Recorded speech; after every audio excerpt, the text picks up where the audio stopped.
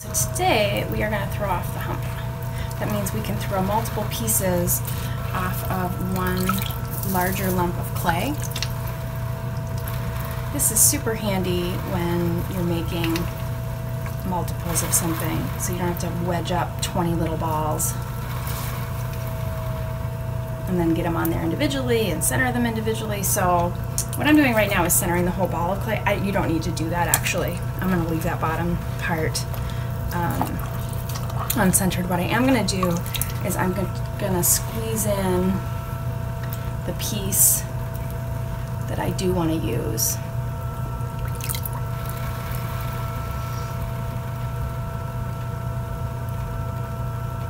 Right there.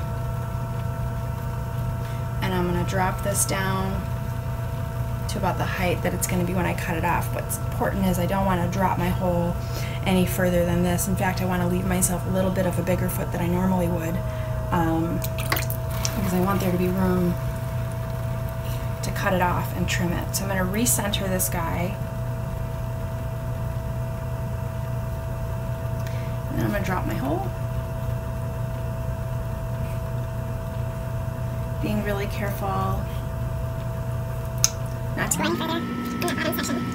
For me, this is when I slow this down quite a bit. These smaller pieces can make it quite a bit easier than the big ones.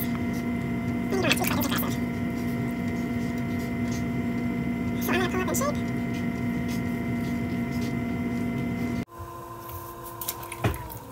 The bottom is actually right about there. What I'm going to do is just give myself a little draw line so I know where to pull it off with my wire cutter. And I'm going to be super gentle. Boop. Wet my fingers, and then I'm going to lift from there. That gives me a little ledge to lift from. And that is how you throw off the hump.